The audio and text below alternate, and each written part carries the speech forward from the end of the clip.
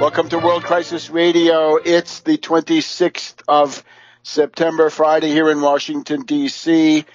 Webster Tarpley speaking to you. Now, the dramatic events, in particular of the last week, revolve around the rogue network.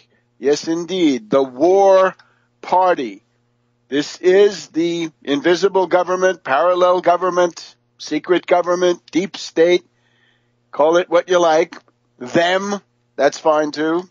This town, sometimes, meaning Washington, D.C.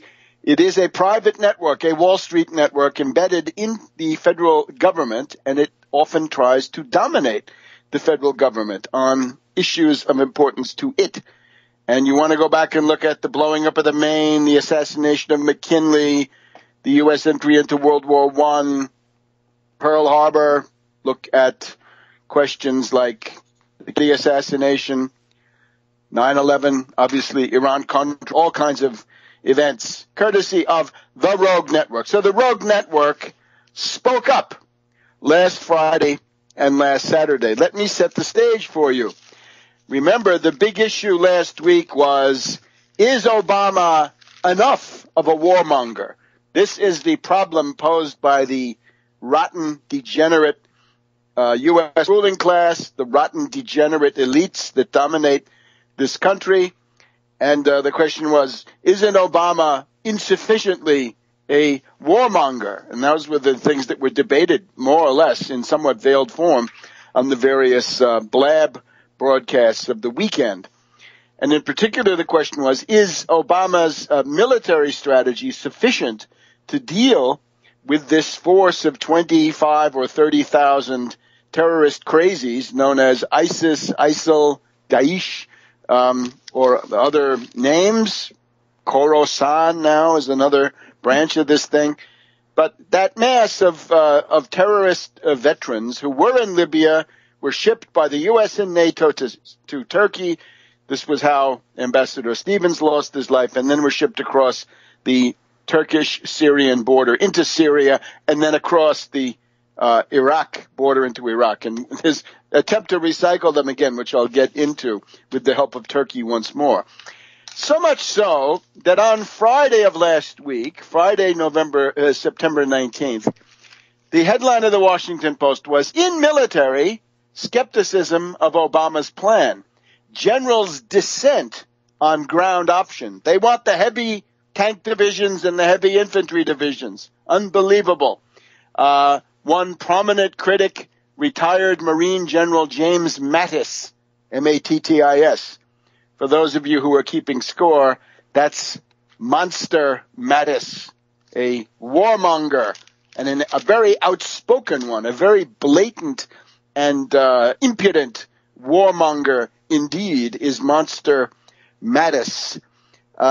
So they're bashing Dempsey because Dempsey did not go all the way to get the ground troops in there, but at a hearing in the Senate earlier last week, as we reported, Dempsey had said he entertained the possibility of having some ground advisors, some ground forces, infantry advisors and things like this deployed, but that he had not made that decision yet. So this was at the occasion of the Dempsey-Hagel Secretary of Defense appearance at the Senate Armed Forces Committee, I guess. And the idea is that's not enough. Howard Buck McKeon, Republican of California, warmonger, says this is not enough. Obama should take orders from his military commanders. That was Bush, remember? Bush said he followed the advice of the military and therefore the troops had to stay. The troops are not the determinants of policy. The troops are the instruments of policy. They don't determine their own existence in the way that Bush and some of these others seemed to say. And here's the headline on the inside. Strategic rift widens between Obama and Pentagon. This is now the big issue. Strategic rift widens between Obama and Pentagon. So that hit the streets in the morning, Friday, September 19th, a week ago today. And by evening, what did we have? Breaches of White House security. And we can divide these into the jumper. This is Omar Gonzalez, age 42, jumped over the north fence. That's the part that everybody sees, faces Lafayette Park, looks up 16th Street, looks up towards the Hay Adams Hotel, the AFL-CIO, and so forth. Jumped the north fence, sprinted to the White House doors before he was stopped. Dogs were there. They were not used. Snipers did not fire. The door was not locked. He went right in. He had a knife, a Spyderco VG-10 folding knife, 3.5-inch serrated blade, enough to do some damage. The Secret Service said, oh gosh, we thought he was unarmed. An Iraq war veteran, a sniper, PTSD, retired on disability. In other words, a patsy, a perfect patsy. Later it turns out that he had been stopped and questioned by the Secret Service on perhaps 2 occasions. He was found running around the outside of the White House, the periphery, with a hatchet in his belt. Now that's one. One is bad, but when you get 2, you have a pattern. And what I'm telling you now, what I'm going to tell you, is stuff that has been ignored by the Washington Post. The Washington Post up till this week, for example, the Monday edition, Monday, September 22nd of the Washington Post, Secret Service considers bigger White House buffer intrusion could lead to added screening for visitors. Wait a minute. It's intrusions, dear Washington Post. More than one, plural, S. Here's the second one. The barging vehicle. A vehicle that did not stop. And you have to remember, Pennsylvania Avenue is closed between the White House to the south, Lafayette Park to the north, from the Treasury all the way over to the Renwick Gallery. This is closed to traffic. This is essentially a pedestrian zone. It actually helps free speech because that zone is not under the Secret Service, but it's under the D.C. traffic police, and they don't care about demonstrations, so you can go there with your soapbox and have your say. But you can't bring a car in there. And there are now physical barriers, pilings that come up out of the street that prevent automobiles, trucks, and so forth from coming in there. Now, the story is that Kevin Carr of Chemung, New Jersey, was driving an automobile, and he tried to attach himself to the tail end of a group of cars, a motorcade of some sort, but not the presidential one. Obama had just flown away, according to these reports, and he tried to get in. So this happened at the 15th and E Streets, right? And he's trying to get in. The Secret Service tells him to stop. He didn't stop, and then he refused to leave.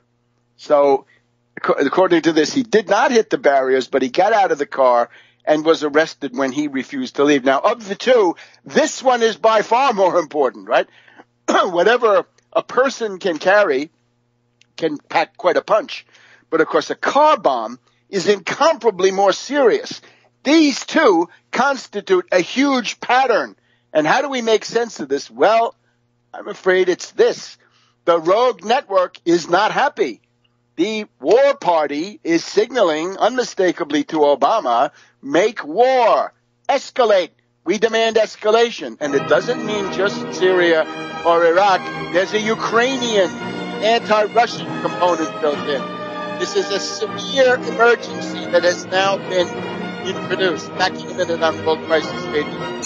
Welcome back to World Crisis Radio. Once again, it's Friday, the 26th of September, and we're here in Washington, D.C. Twin warnings to Obama. Not exactly a horse's head in a bed, but getting there. Two deranged individuals, one of whom was undoubtedly on the Secret Service database, should have been prominent in all of their calculations when he's in or around Washington. This is now suspicious in the extreme. And it will be said, well, the Secret Service is a very troubled agency. They're in chaos. They're in deep trouble. And we will hear citations of the prostitutes and drinking incident in Cartagena, Colombia, a couple of years ago at the Summit of the Americas. So they were organizing an orgy.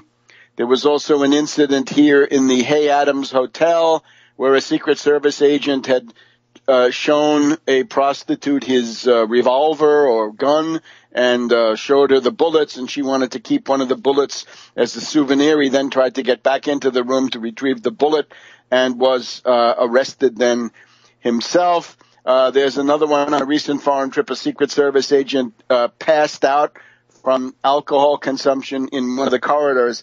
So, yeah, it's a troubled agency. We now have the new Secret Service Director, Julia Pearson, Pierson. She's supposedly trying to clean this place up, and then the debate is, can she do it? Because, after all, she is an internal product of the culture of the Secret Service, if we dare say that. I would say the following. This is a true emergency, and it is indispensable to fight back against the rogue network with purges. People must lose their jobs.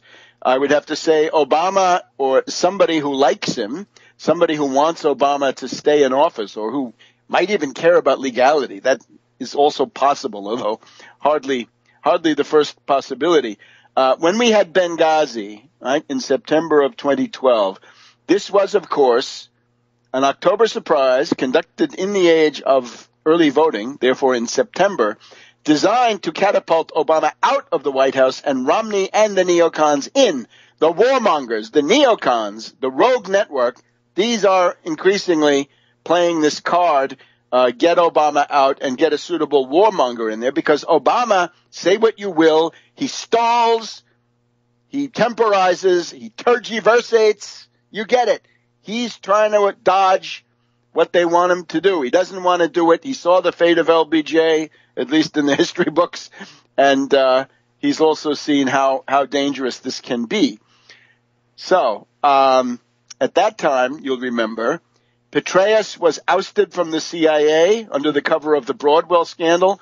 General Allen, who has now been brought back by Secretary of State Kerry as the ISIS czar, Allen was also ousted because of his liaison with Jill Kelly and all those emails. And we saw several dozen flag officers, generals and admirals, were ousted. Now, we hope to see in the near future a series of top intelligence community people ousted for not stopping this. This should have been stopped. And one obvious thing is to fire the top 3, 4, or 5 layers of the Secret Service, right? Get rid of them. Bring up the junior people who perhaps have not yet solidified into these networks, in particular the rogue network, the invisible government. Another way you could do it is to bring in 1 or even 2 other intelligence agencies. Say the Secret Service is manifestly incapable of guaranteeing the security, the safety of the president. Therefore, we bring in DIA, Customs, who knows what, right? Some other agency. Or you could create your own. That's dangerous, right? That gives you the plumbers, but that's also something you can do. And you could have an agency that would do nothing but spy on the Secret Service and other agencies with the attempt to detect security threats. I think people would have been happy if, in retrospect, if Kennedy had done that. Kennedy might have lived to fill out his time in office. But as it is right now, what we're seeing is a very heavy-handed warning to Obama. And I don't think there can be any doubt about what the subject of this is. This is geostrategic.